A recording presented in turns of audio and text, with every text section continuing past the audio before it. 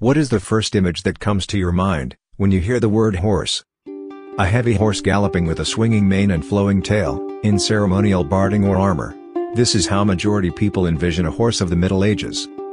As our global entertainment media has reflected an ongoing fascination with the so-called Dark Ages, the medieval horse has increasingly graced our screens large and small in recent years. Braveheart, A Knight's Tale, Lord of the Rings, Game of Thrones, King Arthur, and numerous other films, television, and computer games depict the drama and romance of the Middle Ages. The knight on a horse is the visual focal point of these productions, but what were these horses actually like, and how do they compare to modern horses? Today, we will give you an in-depth understanding of the medieval horse.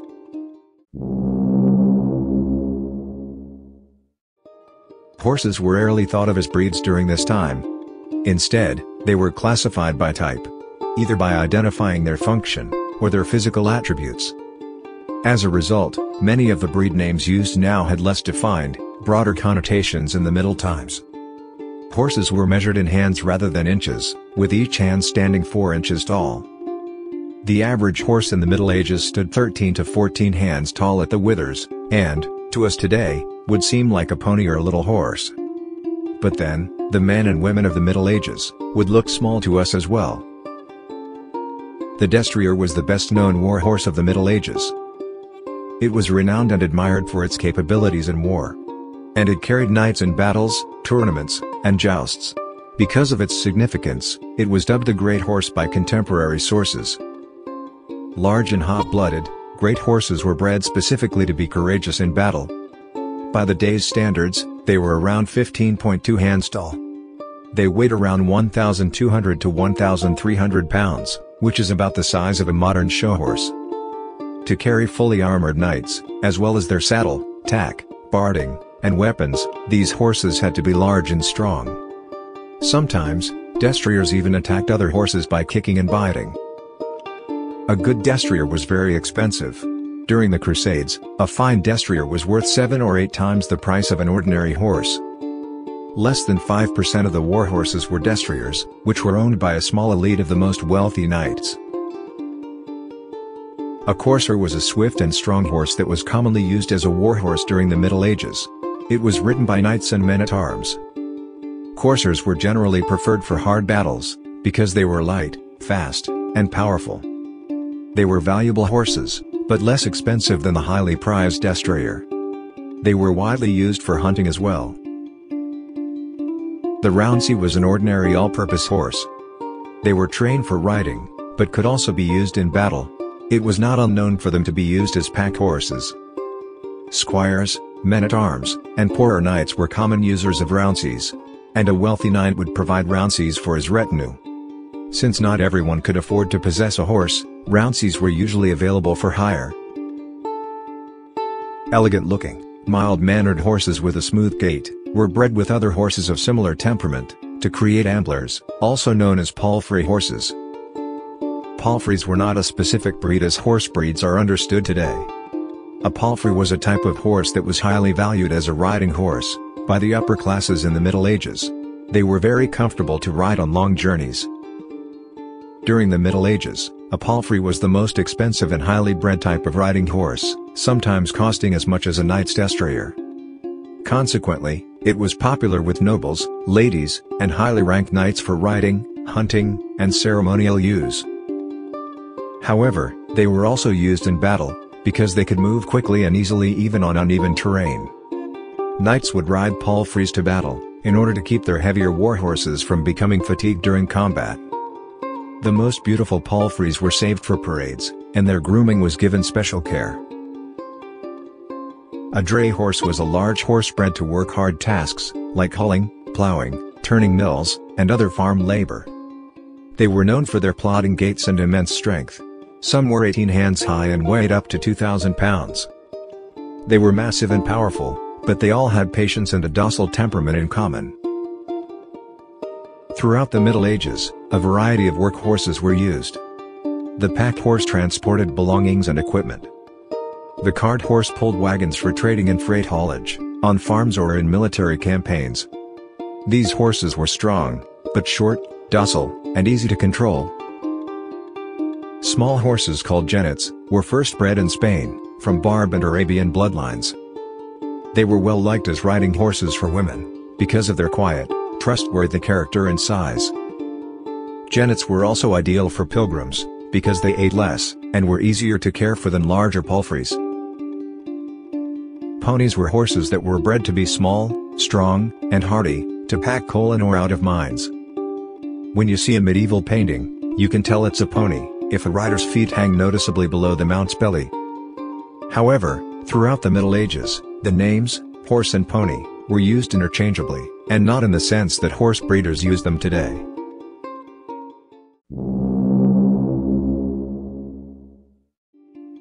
The transition from light cavalry to heavy cavalry in the early Middle Ages was both precipitated by, and dependent on, the arrival of equestrian equipment from other cultures.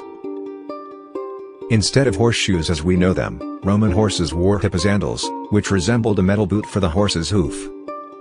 In a list of cavalry equipment from AD 910, there was a mention of crescent-figured irons and their nails, which was the earliest clear written evidence of an iron horseshoe. Horseshoes were frequently used in Europe to protect horses' feet, by the 11th century. And by the time the Crusades began in 1096, horseshoes were widespread. The development of the nailed horseshoe made it possible to travel farther and faster on horseback, especially in northern Europe's wetter regions, and it was useful for campaigns on a variety of terrains. Nailed horseshoes also increased the effectiveness of dray horse teams, by offering support and protection. Saddles were initially just leather pillows, that were belted onto the horse. The solid treed saddle is thought to have been created by the Romans, possibly as early as the 1st century BC. By the 2nd century AD, it had become widely used. The medieval saddle had to be larger, with a higher front and back than earlier saddles, due to the heavier weight of armored knights, in order to prevent the knight from falling off his horse. By distributing the rider's weight over a larger area of the horse's back, and away from its spine, the solid treed saddle helped to make riding safer and more comfortable, for both the rider and the horse. The use of the solid treed saddle also made stirrups more effective. By 477 AD, the stirrup had been invented in China and was in wide use there. Stirrups first made their way to Europe in the 7th century, mainly due to invaders from Central Asia like the Avars. And by the 8th century, European riders had adopted them. Stirrups allowed riders to sit on the back of the horse more securely.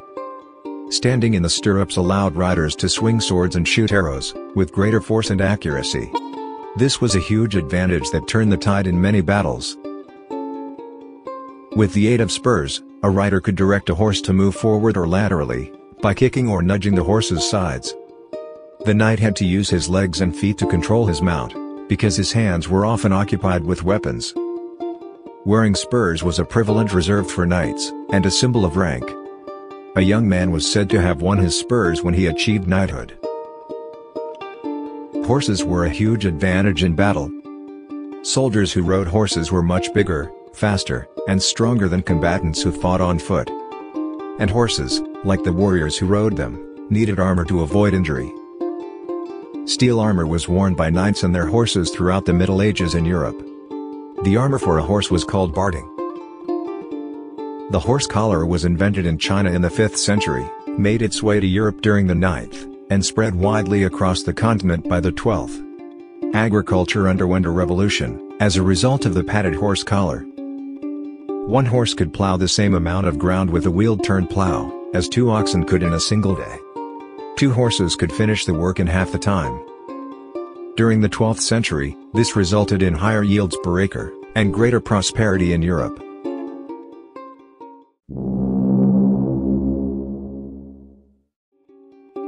The knight was the foremost horseman of the Middle Ages. Generally raised from the middle and upper classes, the knight was trained from childhood, in the arts of war and management of the horse. In works of knight literature, knights were frequently depicted as heroes who embodied courage, loyalty, and honor. They also upheld the chivalric code of conduct. These legendary knights, such as Joan of Arc, King Arthur, Richard the Lionheart, and Edward the Black Prince, continue to fascinate people today. In aristocratic households, the marshal was in charge of all matters pertaining to horses, including the upkeep and management of all horses, from the chargers to the pack horses. He also oversaw the hunt and travel, hired all the grooms, trainers, stable boys, and stall muckers, made arrangements for the fodder, and helped buy and breed horses. The constable, also known as the Count of the Stable, was another member of the aristocratic households. He was in charge of the household security, order, and military force, and, along with marshals, could organize hasteludes and other chivalrous events. There were also farriers, horse dealers, hackneymen, grooms, and many other horse-related occupations. A sizable portion of the population worked in occupations that used or cared for horses in the Middle Ages. The study of the medieval horse has wider ramifications for how we perceive that period. The horse defined the Middle Ages in Europe, just as much as cars and the internal combustion engine define our age. The medieval horse was a lens through which ideas about gender, class, and most importantly, morals and knightly virtues were shaped and expressed.